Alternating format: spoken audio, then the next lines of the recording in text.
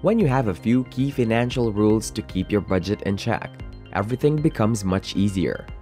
So instead of hoping you don't overspend every month, make sure you don't by setting goals and guidelines for yourself. Today we are sharing some simple rules, and these rules can provide you with the foundation you need to make better day-to-day financial decisions and move you closer to financial independence.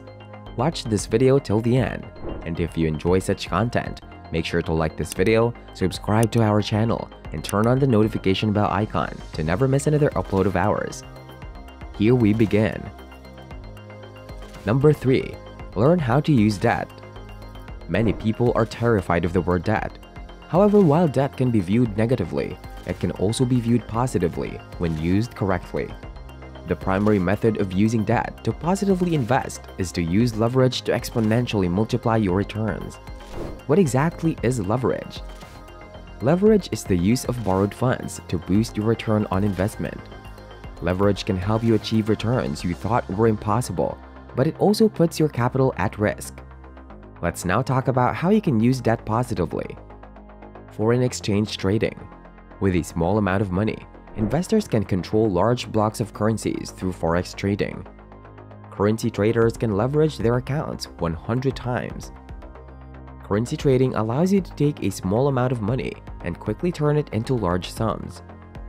Prefer short selling. Short selling is a popular way to bet against specific security by borrowing shares from an investor and selling them in the hope that the shares will fall in value. Short sellers have made a fortune by correctly timing stock price declines. Hedge funds are an option too. Hedge funds are among the most active users of leverage. They are well known for generating extraordinary returns through the use of leverage. Many hedge funds have the leverage of up to 10 times their total assets. Leverage has been used by billionaire hedge fund managers such as John Paulson to turn accredited investors into multimillionaires. You can go for ETFs with leverage. Leveraged exchange-traded funds enable investors and traders to increase their profits by going long or short on a specific index. For example, fund companies such as ProShares offer leveraged ETFs, which allow investors to multiply returns and losses by 200% to 300%.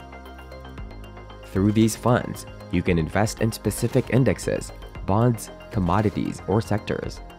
The extraordinary profit potential of leveraged ETFs makes them appealing. In addition, leveraged ETFs can provide returns that other investors only dream about during market booms. You can follow margin investing. Investing on margin allows you to purchase more stock than you have available funds for. For example, if you had $50,000 in your traditional brokerage account, you could leverage your investment and open a margin account.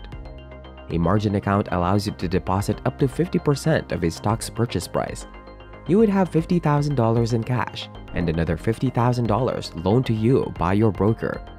Your $50,000 investment provides you with $100,000 in purchasing power. You could use this money to purchase $100,000 in stock.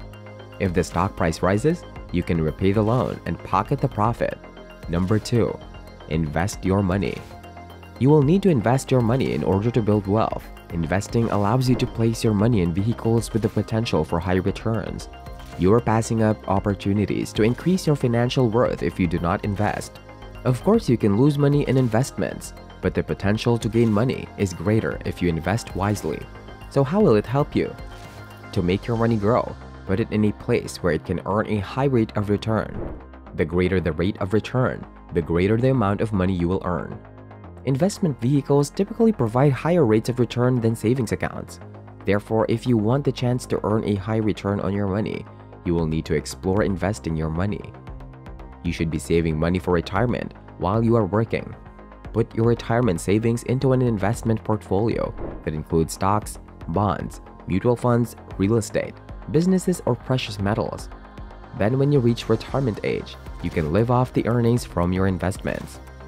Depending on your risk tolerance, you may want to consider taking more risks with your investments when you are younger.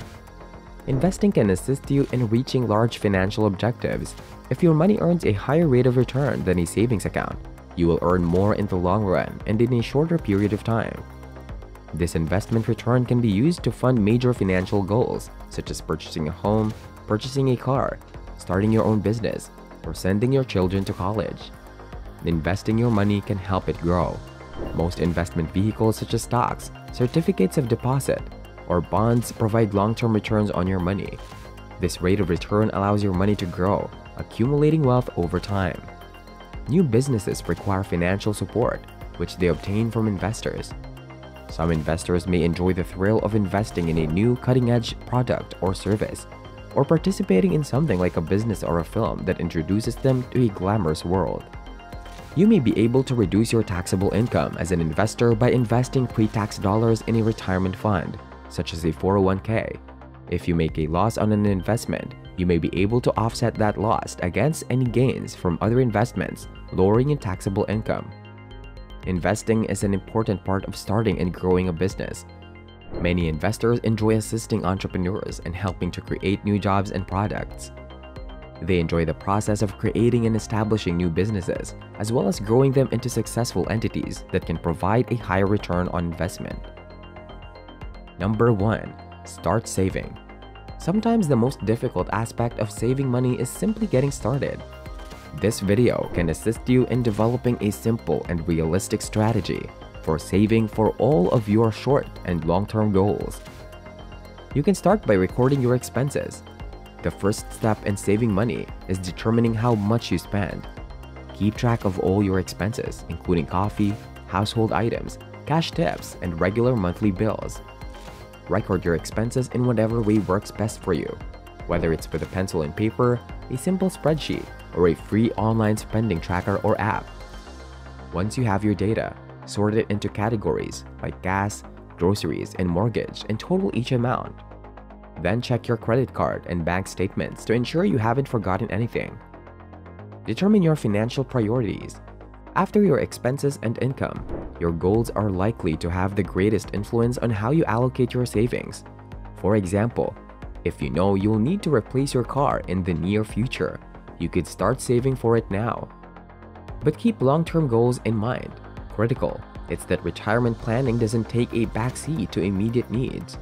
Learning how to prioritize your savings goals can help you decide where to put your money. Find ways to cut spending. If you are unable to save as much as you would like, it may be time to reduce your spending. First, determine which non-essentials such as entertainment and dining out you can cut back on. Next, look for ways to cut your fixed monthly expenses, such as car insurance and cell phone plans. Watch your savings grow. Every month, go over your budget and track your progress. This will assist you in sticking to your personal savings plan and identifying and resolving problems as they arise. Understanding how to save money may even inspire you to find more ways to save and reach your goals more quickly. Make saving automatic. Almost every bank allows you to set up automatic transfers between your checking and savings accounts. You can specify when, how much, and where you want your money transferred. And you can even split your direct deposit so that a portion of each paycheck goes directly into your savings account. Set savings goals. Setting a goal is one of the most effective ways to save money.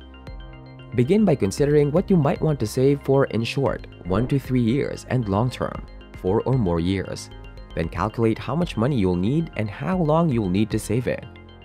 Common short-term objectives include an emergency fund, 3 to 9 months of living expenses, a vacation, or a down payment on a car. Common long-term objectives include a down payment on a house, or a remodeling project, your child's education, and retirement. Quick tip: set a small, attainable short-term goal for something fun that exceeds your monthly budget, such as a new smartphone or holiday gifts.